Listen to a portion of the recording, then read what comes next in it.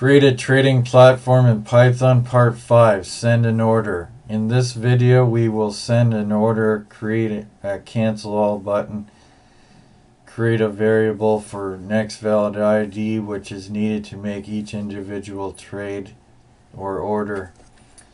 Okay, first thing I want to do is make that variable for the order ID. And you can make it any number you want. Paste it here. Or put it here. Next I'm going to make that cancel button.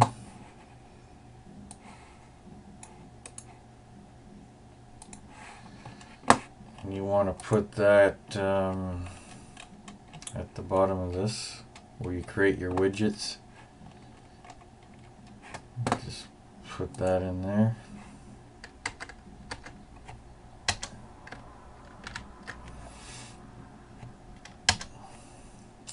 And then you're going to place it on row 7, column 2, and name it cancel all, and put a command for when you click on the button cancel all, and then we're going to put the method in there or function in here.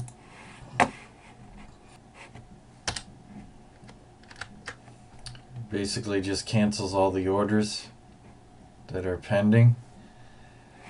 You click on the cancel all button, and this is the function. Okay, next I want to add a command for the buy and sell buttons that we made earlier. This is sell, so I'm going to put that here.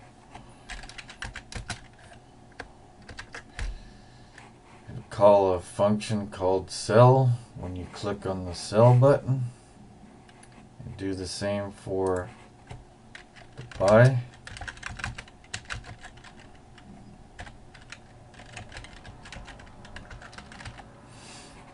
Okay, now let's create those functions for the buy and sell. And you can paste them in anywhere here. Or put them anywhere in here. Guess you can't paste it because you don't have all the code already written out for you.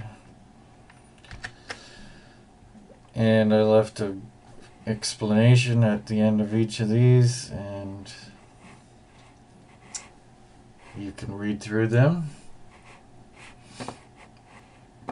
I want to do a place market order function or method.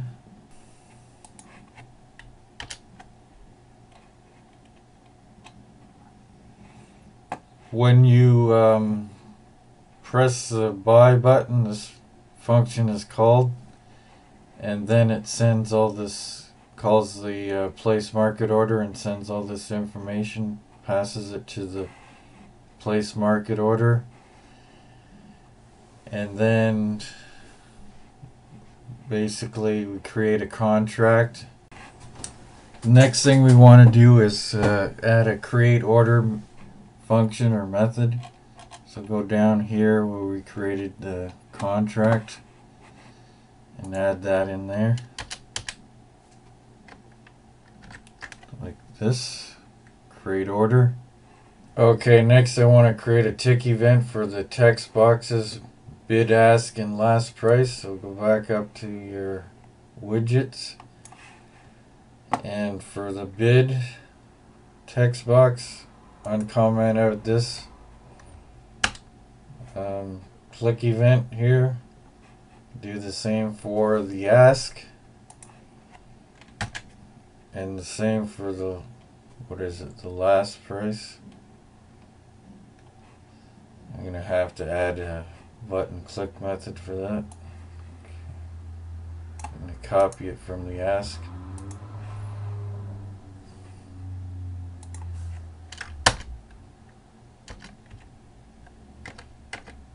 Put that in here. Change it to last.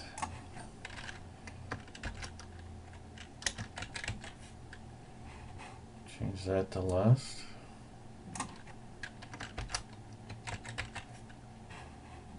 put self dot text box last.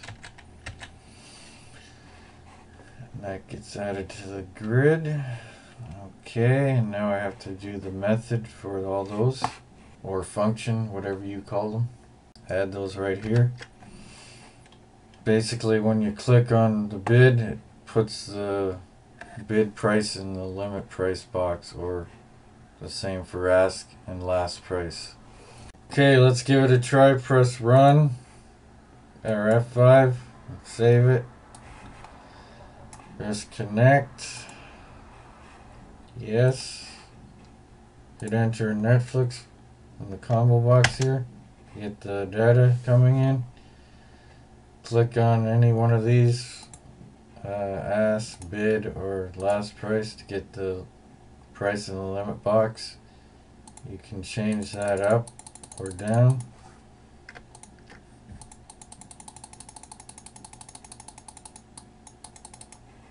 Hit sell. You cancel that order.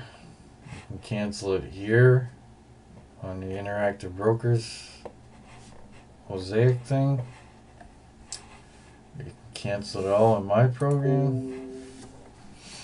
Let's do a buy order. Let's see.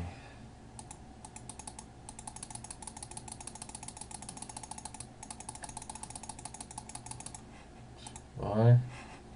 Same thing. You can either cancel all here or cancel it here. Okay, please like and subscribe.